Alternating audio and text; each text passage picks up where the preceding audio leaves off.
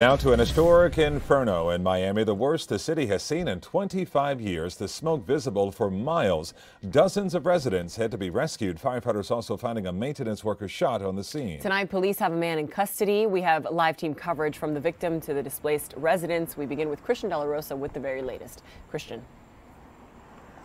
Nicole, Calvin, what we saw out here, this firefight was stunning. It was just absolutely incredible to see how intense this was. These firefighters, complete heroes. And to put it in perspective, this fire started today, shortly after 8 o'clock this morning.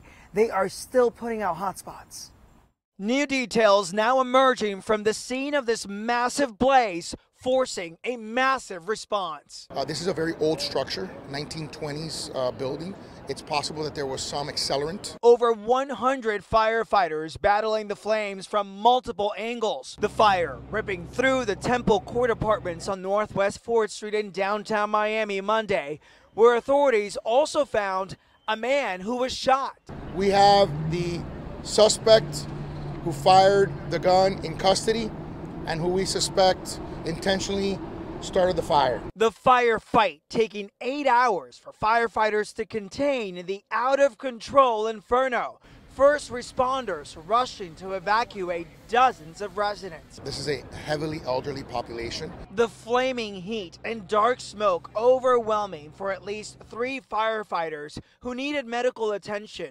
One of them transported to a nearby hospital to be evaluated. Police now trying to find the motive behind this disaster. We are hearing that there was some sort of an altercation which led up to a shooting.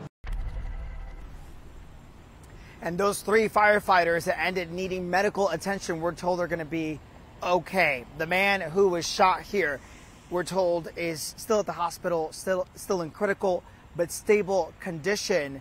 That suspect is still being questioned, we're told, at this hour. It is absolutely incredible that no one here was seriously hurt. Live in downtown Miami, I'm Christian De La Rosa, Local 10 News. And that is the best news. Christian, thank you. Our team covered